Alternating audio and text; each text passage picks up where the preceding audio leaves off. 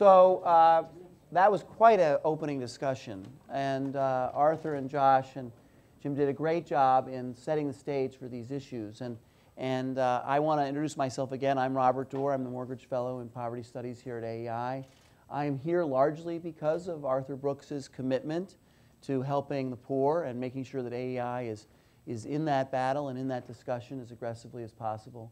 And I'm here today because Josh Good has been such a great friend to me as I've joined AEI. So that was the discussion that can really get us into even more detailed and more practical as we get on. I come from the government world, so I'll be wanting to talk about specific policies and how they relate to our two next guests' views of what we need to do to help Americans' low-income population. So on my left, I have Byron Johnson. He's from the Baylor Institute for Studies of Religion. He is a distinguished professor of social science at Baylor University. And I'm a big believer in very short introductions. His bio is in the book, and I think he's well known to many people in this audience. The same is also true for Bob Woodson, who is the founder and president of the Center for Neighborhood Enterprise. Bob is an AEI alumni, and we always love to have alumni back in the house. And he has been, most recently, really an inspirer and an instigator and of some of the things that have come out of Congressman Ryan and his efforts to put forth a new agenda for helping the poor in America from the right. So Byron, Bob, welcome. We're glad you're here for this important discussion. And so I wanted to ask my first question to just sort of get the conversation going and give you an opportunity to get started. And Byron, I think I'll start with you. In listening to that discussion, we talked about aspirational and visionary and hope. We didn't get all that practical. As we go forward in thinking of things that we can do that are practical, either through government or through civic society or corporate world, what are some things you want to make sure we avoid, and what are things you want to make sure we do? Where are the lines of engagement for you, Byron, and then Bob will ask you the same question. Yeah, maybe I should start with what we should do. Okay. I run a think tank at Baylor University, and as a part of that work, I do a lot of work, study on programs, typically faith-based programs that work on the issues that were discussed in the first session. And for example, Bob Woodson, who shares the panel with me today, is the subject of a number of studies that we've done. And I'm not going to talk a whole lot about Bob's work. I hope he will. Bob is a social entrepreneur, as was mentioned earlier. And he'll talk at length about the work that they're doing. We have a new study coming out on the violence-free zone, which is one of a number that we've done that show the incredible impact that that organization is having in some of our most disadvantaged communities. But just in the last 2 years, we've completed a number of studies, and I just wanted to highlight some of them because I think this is what we can do. One of the studies is on something called the Prison Entrepreneurship Program. And Jim Wallace is correct to say that left and right have come together in some surprising ways here recently to talk about issues around incarceration and sentencing reform that have been needed for a long time. So it's a very positive thing to see that development. But the Prison Entrepreneurship Program started in Houston, Texas. This is a program where business leaders mentor prisoners. They go into prisons, identify inmates with entrepreneurial leanings. They mentor them over time while they're in prison, help them create job plans, business plans, and then help them start businesses when they get out of prison. Colleges all across the country are involved, both faith-based and secular. In fact, a number of Ivy League schools are participating in the Prison Entrepreneurship Program.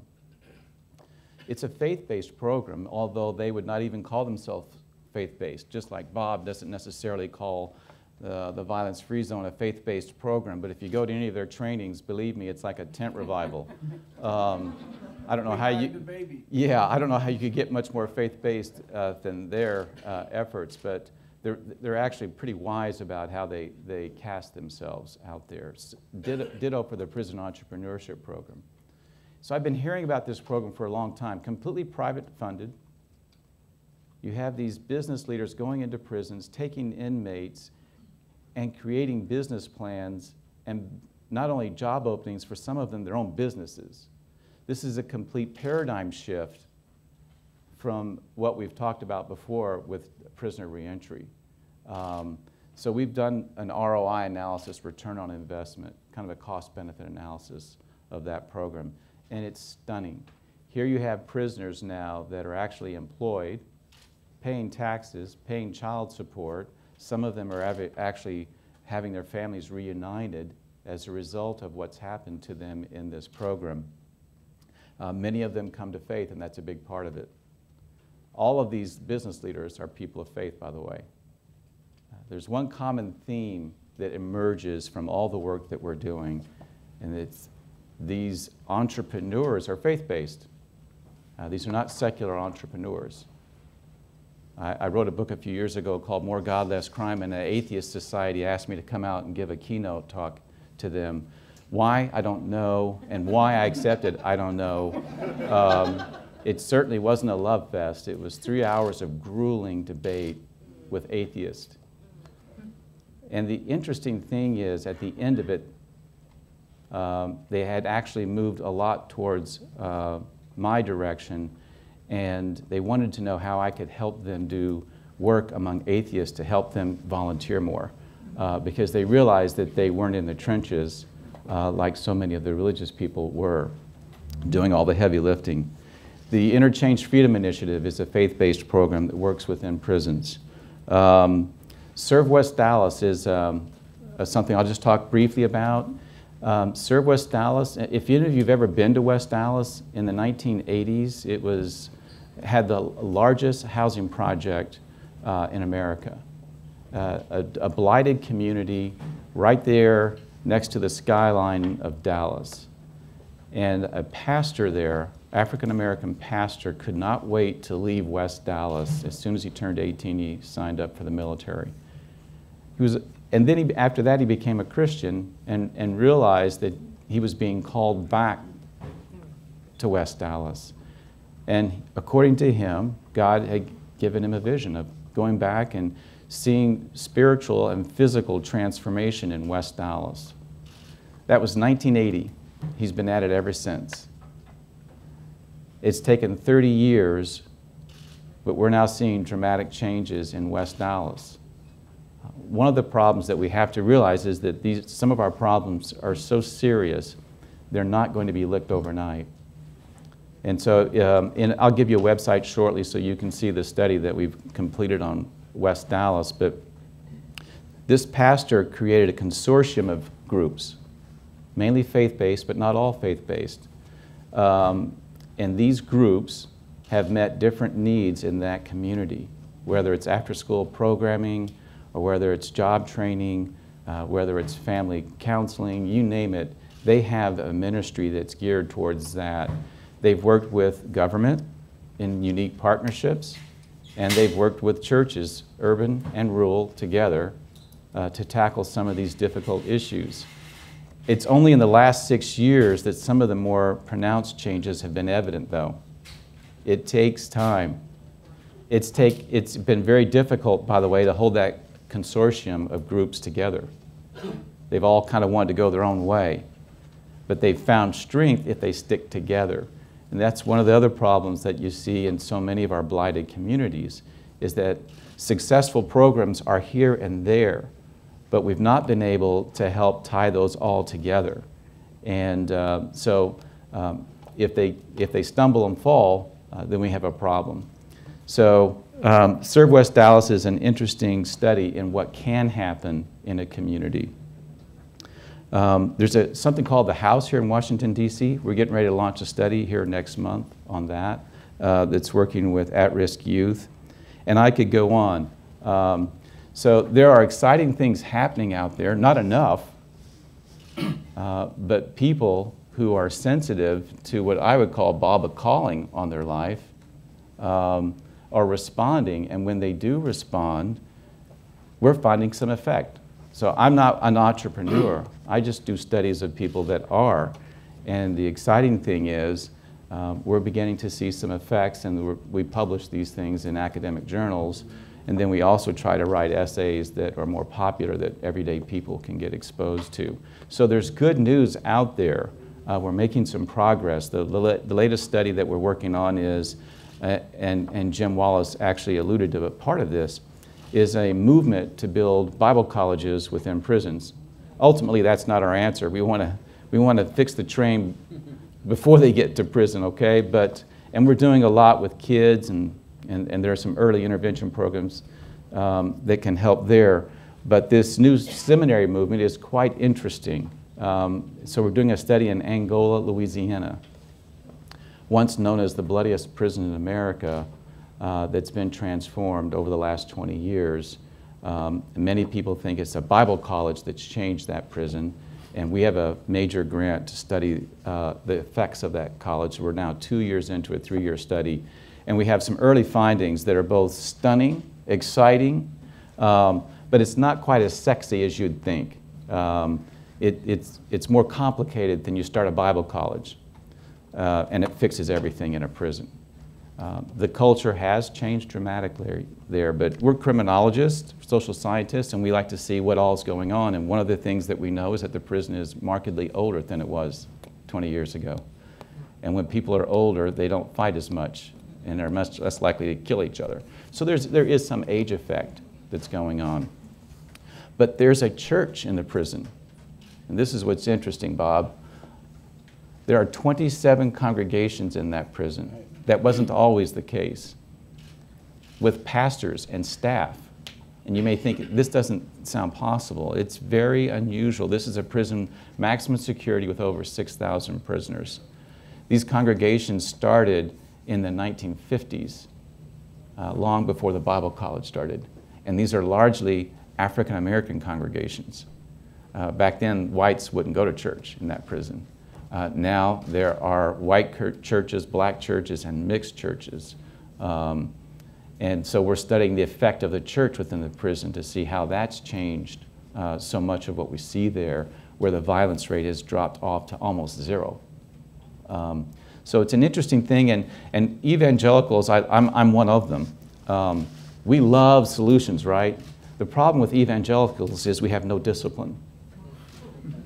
So the instant we hear about something, we do it. And so now there are prison seminaries all across the country, and no one even knows if they really work or don't. So anytime you hear about an exciting program, everyone's ready to replicate it, but we haven't done our due diligence to see what it is that's working or not working. It could be that some of the parts of the program are actually counterproductive and harmful. The other parts are so dramatic, it trumps it. But these are things that social science can help us understand. And so that's what we want to do. I mean, in California, they're doing their seminaries now for short-termers, people that are going to get out with the hopes that they would be urban pastors. Well, it doesn't take rocket science to figure out if one of these guys gets out of prison with a seminary degree and they do something tragic, that the whole movement would be shot down because of one incident. And so I just think that we need to be realistic about these things and move forward, but to do so in a way that is evidence-based. And as I stop here to hand the ball off to Bob, I think that's one of the things I most appreciate, Bob, is not just the great work that he's been doing for so many years, but that he's willing to be exposed. Come look at us. Come see if what we do works. And that's exactly what we've been doing. Not all faith-based groups are open to that exposure. I know because I've tried to study them for the last 30 years, and a lot of them say, we don't need you to come tell us what we do works. And I say, well, you may not need me, but you need somebody because you need to be accountable. And you can't use all these scriptures that you fall back on to all the time to say, you're accountable to God and nobody else. But so I'm a big believer in evidence. And so with that, I'll stop and let my good friend Bob chat. Bob, how do we make it practical? Well, I consider myself, my ideology is a radical pragmatist. I'm a cardiac Christian, but a radical pragmatist. And I think in talking about poverty, I think we generalize too much. Not everybody is poor for the same reason. I've identified 4 categories of poor people. The first category are people who just broke. They don't have any money. There's been their characters intact. They have the death of a significant breadwinner or a death, illness in the family, or factory has moved away. They use the welfare system the way it was intended, as an ambulance service, not as a transportation system, as a bridge over troubled times. The second category is like the young woman in Milwaukee some years ago who was a single mom on welfare, again, whose character is intact. She saved $5,000 from her welfare check to send her daughter to college, and when the system found out about it, she was charged with a felony. And she was arrested and went to court. So she concluded that there are too many disincentives to be independent, so she'll just stay on welfare. Then you got the third category of people just physically or mentally disabled. But the fourth category is the one that concerns most of us, and that is people who are poor because of the chances that they take and the choices that they make. There is a moral decline or degeneration in their life. There's a crisis of character. And just giving money to them injures them with the helping hand. But I think people on the left tend to look at all poor people as if they're category 1. And people on the right tend to look at the poor as if they're all category 4. And so we miss one another when we're trying to construct remedies. And so the center that I have founded 34 years ago, we concentrate exclusively on people in category 4, because we believe that poverty among category 4 is a crisis of the spirit, and there's a character crisis, just giving them. So, but we also know that Bill Bennett said it best: when people on the left look at poor, they see a sea of victims, and people on the right see a sea of aliens. And so it is most important to, and Arthur said something that's very important. We don't talk to people in category 4 as if they're adults. In fact, I've had some liberals say to me, oh, you're really insensitive to expect them to conform to the norms of society. You're doing insensitive. And so what we believe that you must do, that's why the word enterprise is in our name. We believe the principles that operate in our market economy should operate in our social economy. In our market economy, we know that most of the jobs are generated by just 3% of the population. Those are the entrepreneurs, and they generate most of the job. Entrepreneurs tend to be C students, not A students. A students come back to universities and teach, C students endow.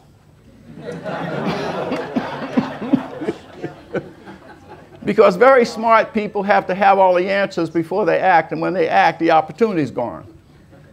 But C students, like myself, we're able to act in the presence of our doubts and uncertainties, and if we fail, we just bounce back and try it again. If we fail, we come back. Well, I regard what we do at the Center for Neighborhood Enterprise, we go into low-income neighborhoods, and we look for people that are 2 types.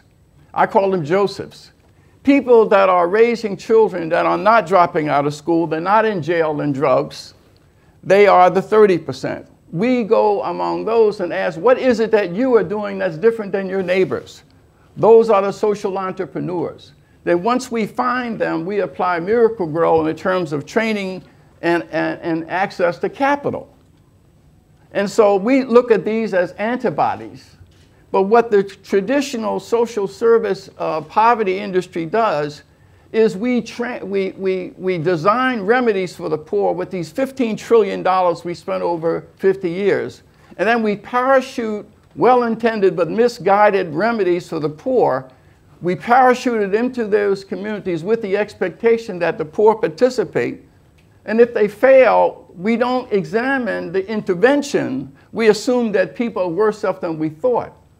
Since 70% of all dollars spent on the poor goes to a professional service provider, we have made a commodity out of poor people, where there are disincentives for them to achieve. Okay, what do we do with this? There are 2 types of people that I know. In Joseph in the Bible, I have a book called The Triumphs of Joseph. That's a commercial. Because Joseph is a man who was faithful in his burdens and in his blessings. He was in the house of Potiphar, but not of it. He was in Pharaoh's prisons, but not of it. He was in Pharaoh's court, but not of it. And there are two types of Joseph. There are the Josephs of Genesis, who was blameless, but he never defined himself as a victim. When he met with Pharaoh, he didn't ask for reparations.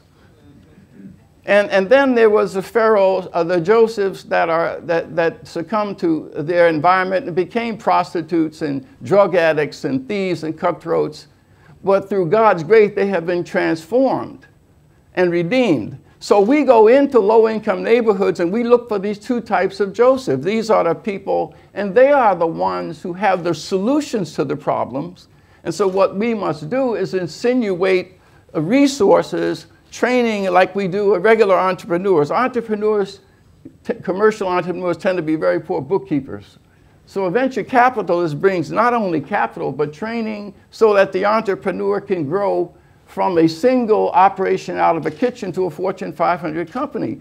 What we need to do as a practical basis is go into these low-income neighborhoods when we're looking for answers to fatherhood and whatnot. Let's go among the people suffering the problem and find out what is it that they have created. And we have found some marvelous solutions that have coaches can be surrogate fathers. These men coming out of prison who God's can be surrogate fathers. And so what we've got to do, though, is remove the constraints, the regulations, also provide the means for them to go and engage with these and build. And we have examples of where there are centers of excellence within the most rundown, drug-infested neighborhood. The problem is the qualities that make them effective makes them invisible, because people tend not to go and invest in institutions that are indigenous. What we do is parachute in. KIPP schools and Teach America are examples, are well-intended, and they do have, but they're not indigenous to the community suffering the problem. But it's easier to get funding when institutions are created by the sons and daughters of white wealthy people. But we cannot take any of that money and invest it in institutions indigenous to those communities so that people can be the agents of their own transformation. The most insulting thing in the world is to treat a person as if they're an impotent child. I tell people I'd rather be hated than patronized. Yes, indeed. And what most of us do is patronize. And finally, I would add, I must disagree with Jim on the issue of racism in the criminal justice system. That's just not the case. And continued emphasis on race is destroying us because it's bringing about police and court nullification. Most of those young blacks coming to jail are being convicted, arrested by a black cop, tried by a black jury, sentenced by a black judge, where they go to prison where they're supervised by a black guard. And so it is important for us to move beyond this. But let me just stop at that point and maybe move to the next. No, I want to follow up on something you said. I'm going to come back to Bob and then go to you, Byron. And that is the phrase injures with a helping hand. And also in the previous panel, there was a discussion about listening to the people we're trying to serve and finding out what they want. Sometimes in running government programs, sometimes what people say they want isn't exactly what the government program mandates. And that comes most clear with regard to responsibility requirements or work requirements in return for assistance. And I wanted to ask both of you, because it did, for someone who administered these programs, it seemed so occasionally uncharitable to say to someone that I want to help you, but I need you to do something, and if you don't, I may have to cut your benefits. How do you react as a Christian to that? I believe that's the right thing. Expectation in the absence of opportunity is oppression. It's fine to have expectation, but you must provide the means for people to meet that expectation. And if they don't, they should feel the sanctions. They should be sanctioned. And so I think it's respecting people to have high expectations, and they need to suffer the consequence of their failure to meet those expectations. But you must give them an opportunity to meet it. That's where I do. Byron, do you want to comment on that idea of expectations and responsibility and when you do have to take a position that may sound uncharitable, but may in the long run be in the best interest of the community? Well, that's way out of my area of expertise. You know, you're asking me. I would, you know, probably be in Bob's camp on that kind of a response. And this isn't what you're asking, but I'll go there anyway. And that is, I do think that there's room for partnerships with government programs. Yeah. And I think sometimes in discussions like the ones we're having today, the idea is the church can fix everything. Right. And then there's also the idea that the government can fix everything.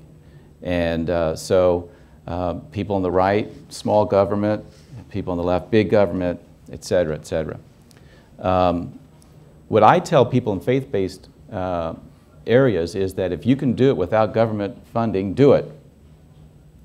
But I'm not going to begrudge anyone that wants to partner with the government, because I think some of our problems are so serious we have to have these partnerships. And so I wrote a piece not too long ago. You can get it on our website, Not by Faith or Government Alone, that probably offends everybody. But it basically says that these partnerships are needed, both secular, public, private. And this is where Bob, I think, you know, again, he's been out there in the wilderness for so long, talking about these things, trying to get businesses to invest. I think these are the right things to do. I mean, we've seen so much flight, and again, we've focused on race, but now we want businesses investing in these communities. And I think Bob, the thing that he's done that's so brilliant is he's gone to the communities where the transformation is needed, but looked for answers already in the communities. You know, and so that we're not bringing this in to fix you. We're going to find what's working here, and we're going to help expand it and build it. And I think that's how you sustain something. So I'm all for partnerships, and one of the things that I'm seeing when I go across the country is there is an openness now from people in the government, like yourself formerly, to people of faith in the faith communities. I had the sheriff of LA saying, we need the faith community to help us. I'm sitting on a time bomb. You know, we've cut everything. We don't have any more programs, and we need the faith community. So for the first time, there's this window of opportunity for communities of faith, I think, to be leaders. And I think many of them have been there, but like Bob, they haven't been up front and center like they need to be. And so I'm thinking that these partnerships can be really synergistic, and it also helps government if they have myths and stereotypes about what faith communities are about, to work with them, because most of those myths get blown out of the water. They think they're all about evangelism and evangelism only. And a lot of these places, evangelism is something that drives them, but that's not their first cup of tea. And so I think that the more we see this, and I think people of faith have abandoned the government sometimes too. You know, it's seen as a bad thing. The government is evil. We don't want to work with the government, so we abandon the government. And so as an evangelical, I would say people of faith need to be in the government, okay, bring the light into the government. And I think that also is transformative. I went to a prison in out west. It was in a cornfield. It was either Iowa or Kansas, I can't remember. And they had started a faith-based program in one of the dorms at this prison. And instead of having just all faith-based people working there, they had other people. So they had this guy who was hostile to the faith, actually, working side by side with another counselor. And, you know, I remember interviewing him, and he said, you know, I get down and dirty with these inmates. I can out-cuss all of them. And I just tell them the way it is. And, you know, it's a very angry, bitter person. And I said, well, what do you think about this faith-based program that's just started here? He says, a crock, it's going to get someone killed. These Bible-thumping people don't know what they're doing. They're not trained. They're a hazard. And there is some truth to that, by the way. Some of these people really hadn't received the training that they needed. But I did come back 6 months later and interview him, and it was a little different. then about 6 months later, I come back and I interviewed everybody, inmates and staff. I interviewed this guy, and he just seemed to have a smile on his face. And, you know, every other word wasn't a 4-letter word. And so I interviewed some inmates. I said, what's going on with so-and-so? He goes, he's completely changed. He is completely changed. He's turned into a nice guy. He doesn't treat us bad anymore. He treats us like we're human beings. So I talked to the person he shared an office with, and they said, well, I was talking to his wife the other day, and she said, we don't know what's happening, but he's different. He's different at home. And so I interviewed him. And he said, well, you know, I saw all these faith-based people talking to these people, and they were sharing scriptures with them and saying, here's why this is happening, and here's how you should react according to Scripture, and blah, blah, blah. And I saw this one person consoling someone who had lost a parent. And he said, so I've been using Scripture on the inmates. And I thought, well, this is really interesting, you know. Here's a guy that by his own definition is not religious at all. But what had happened over a year, the program had an effect on him. And he saw that they were actually making headway, that if you treat people with respect, it goes a long way instead of, you know, getting down and dirty, as he had said a year earlier. So it's just a little story of how people of faith coming into an environment where they hadn't been before, helping to change. And I think this is why these partnerships can be synergistic. Yeah, let me say that I think with conservatives, you're talking about saying, unfortunately, too many conservative scholars writing about welfare only emphasize restrictions.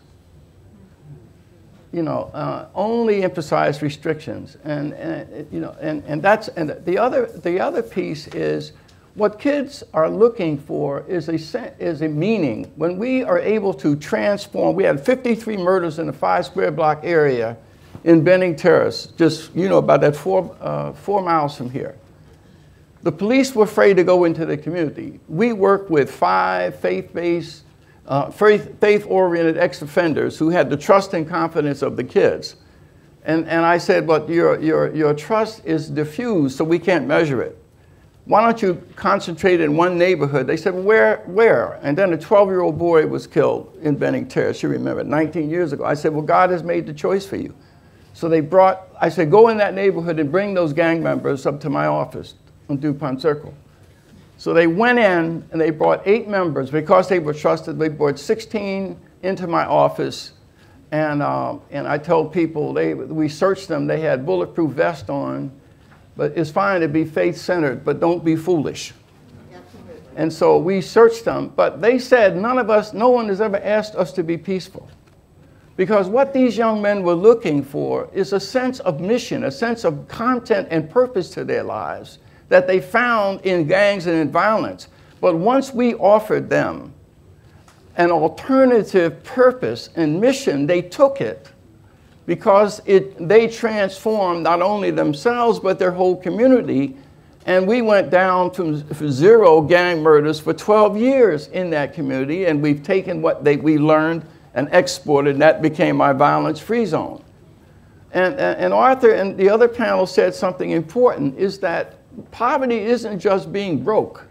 There is poverty of the spirit. And many of your evangelical kids are leaving the church in droves because they look at it as it's almost as if they're Pharisaic.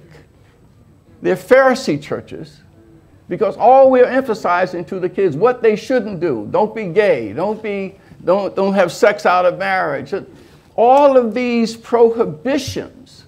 But we're not telling them what they should become and giving them. That's why ISIS is able to recruit among disaffected kids, because they're giving them a sense of purpose. In Plano, Texas, white middle-class kids are becoming gummers. They're chewing pure heroin, which is a high addictive form. In Orange County, California, the Aryan Nation are recruiting among those kids. And so what we've got to do, we have found what our grassroots leaders in those communities, they have mastered the ability to remoralize these kids, give them a sense of purpose which inoculates them from the demonic influences of an ISIS or gangs or anything else. And so if they can transform people in these toxic, drug-infested, crime-ridden neighborhoods, they can do something for the kids in Plano, Texas. or in Orange County. But so we need to talk about partnerships, not just to help those people over there, but America needs to be remoralized, and we're sinking, and I think the new patriots are coming from these low-income, high-crime, drug-infested neighborhoods. If we can just sit down together and talk about resource sharing, and because if we're going to protect ourselves against the external enemy that's coming in, we've got to be united the way we were during the Second World War against fascism. We must be united. Okay. All right, so we've got some questions from the audience, and a couple of them center around an issue that I want to come back to, and that keep focusing on that, and that is the relationship between the state and civil society. And sometimes Arthur's rhetoric about making peace with the safety net is directed at the right, saying you've got to recognize there is a role for government. And I wondered in the evangelical community, from either of your perspective, whether you think we're making progress in getting that reconciliation to the state, and if not, what more do we have to do from the more people from the more the right or the conservative world? Wow. Well, events like this that aren't going to draw like the one next door, if we could draw like that, well. yeah, it drew pretty well. These are important. I think one of the things that academics can do that we don't do a good job of is to write in different ways. Let's face it, we write articles in journals that nobody reads. And so we need to make a real effort to make sure that our information gets into the pews where everyday people actually live, so they can hear messages like that.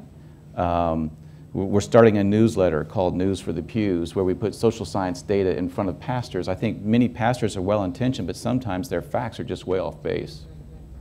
Like here's one fact I heard a pastor say, and some of you would know him because he's a household name, that atheism has grown tenfold in the last 30 years. And tries to create a panic around that. Atheism is at 4%, and it's been there for 70 years. And so, there is bad information that gets into the pews, and we need to make sure that people are hearing the kind of conversation that Arthur and Jim just had. I think that's so useful. I mean, we have a tendency to pigeonhole people, and I think people will be surprised that Jim Wallace and Arthur Brooks have much, much more in common. And there's a tendency for us to, kind of write off people, to write off the government. And I don't think that we can afford to do that. One of the things I'm trying to tell these faith-based groups is you do need to evaluate what you're doing. And if you go after a grant, they're going to make you evaluate what you're doing. That's a good thing. That's not a bad thing. So I think there's a lot that the government can learn from these entrepreneurs like Bob Woodson. But it goes both ways. So I think we just need to do a better job of communicating, writing more popularly, writing for newspapers, op-eds, and things like that that will communicate more effectively how this could work better, because we have to. And then I think churches, for all their faults, and Bob was correct in what he said, but study after study confirms that church attendance is about the most protective thing out there, if you look in the social science literature. So somehow, people who go to church fare a lot better on all kinds of indicators, mental and physical health, et cetera, et cetera. And I think one of the things that the churches do is that they, either through mentorship, through networks of support, through teaching, through Bible study, they create character. We know that character matters. We know that tenacity matters, perseverance, and self-control. I mean, we have a whole new wave of research, by the way, in neuroscience now looking at self-control, and it shows how dramatic, they don't call it that, by the way, they have another term for it, but you and I know it's self-control. This is a spiritual concept. It works. And I think that churches are this huge repository of goodwill, but they could be doing so much more. And I think that we just need to be able to put some talking points in front of congregations so that when congregations don't say, here's how you can help us. You can do nursery, you can work in the parking lot, help us park cars, or you can be an usher. You know, no, we need people to be able to say, you know, we need accountants to help us because we got this program that we're doing that's teaching, you know, business skills. You know, we have attorneys and we have other people. We want you to help us transform the community where our church is located. You don't see that very often in a church. And so it's not that they're trying to be a skunk at the picnic, but sometimes they don't know how to move forward, and we need to be a little bit more intentional about how the church could help us. We have about 370,000 churches. That's a lot of churches, and they're already doing remarkable things. When we study kids in poverty, we find that the difference maker for many of them is whether or not if they have two parents, that's important, but whether or not they are raised and embedded in a church. And these networks of support are helpful. And the last thing I'm going to say on this is the coolest thing that we're now finding with all the research. It's important to be the beneficiary of social support. It's helpful. It helps you live longer and a more vital life. But what's even better than being the beneficiary of social support is giving. Those people who give social support come out the best. And so the scripture says it's better to give than to receive. Now all the social science, the neuroscience, all of it is confirming that this is actually a fact. And so this helps us with our marching orders. We need to be serving others. And by doing so, we're actually helping ourselves. Just a quick response. I don't think anyone is going to lay down their lives on foreign soil for lower taxes, limited government, and strong defense. The role of government, and I think it's a false dichotomy to see either governments, all government's bad and all private is good. I can show you some powerfully corrupt and incompetent multi-million-dollar social interventions strictly of the private sector that has done more injury than anything government has. So, and I've seen some government, we have a $1.9 million contract with the Milwaukee school system that we've had now for 8 years that is dramatically reducing violence in our schools 25% in the first 3 months. And Byron has evaluated that is dramatically increasing civil order. So it's not government in or out. And as the other panel said, we need to keep the face of the people we're trying to help central to whatever we do and say, is this good or bad for that person or this group? Not whether government is good or bad, but is this, whatever we're doing, is it effective and competent? So one of the questions I'm getting concerns the individual and how they, an individual parishioner or member of a congregation, can get involved or contribute in a positive way. And you two both have been involved in this. What would you say to someone in that regard? I said, first of all, I think come with an attitude of service. The biggest barrier that I find is not race, is elitism. That with our education, we've become intellectual imperialists. We assume that if we meet people and they speak and they break verbs, dangle participles, and split infinitives, they're not wise and therefore less than us. And so we must rescue them.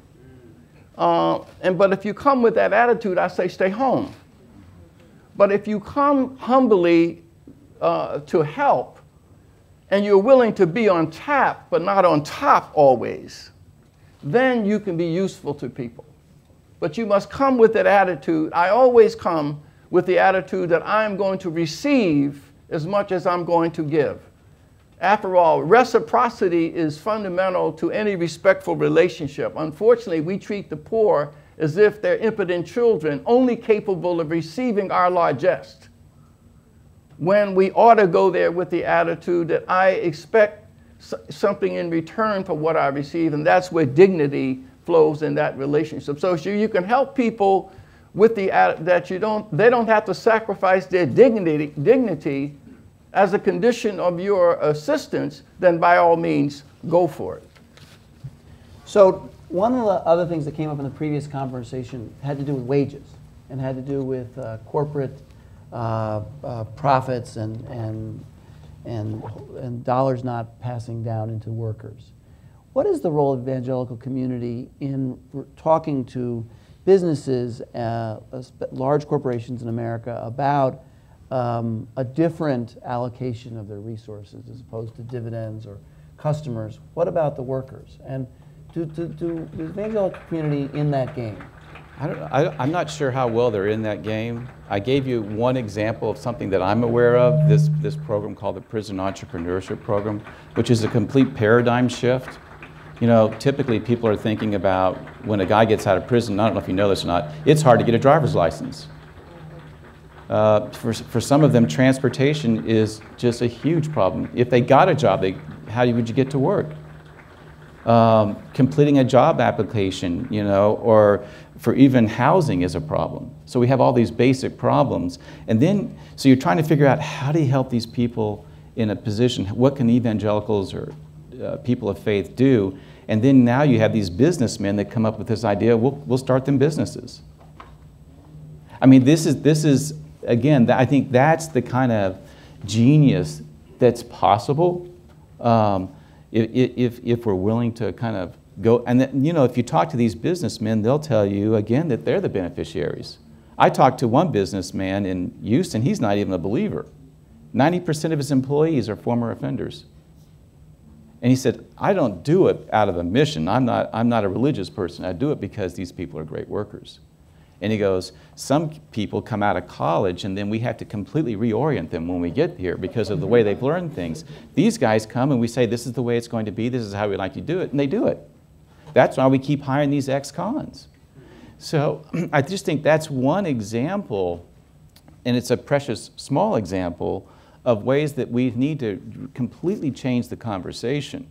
I mean, one of the things that I know about ex-offenders, because I've been studying them for so long, is their lives are very fragile.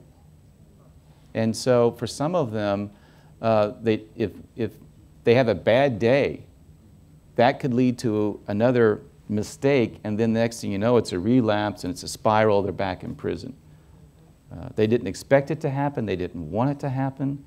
A lot of people think, well, that's the only thing they know. They want to go back to prison. They didn't want to go back to prison. So I think that this is why we need to, you know, figure out creative, innovative ways. Again, I'm not the guy that dreams these things up. I just like to go in there and look at them and study them. But that's the kind of model I think that we really need, kind of a turning it upside down model where we think about people not only making it on the outside, but thriving. Bob, you've been spending a lot of time with the great powers in Washington. Are you having any sense that the corporate world is getting to recognize that wages aren't rising? Or is there any hope, and are you sense any role in that debate? Well, I don't think poor people are poor because rich people are rich.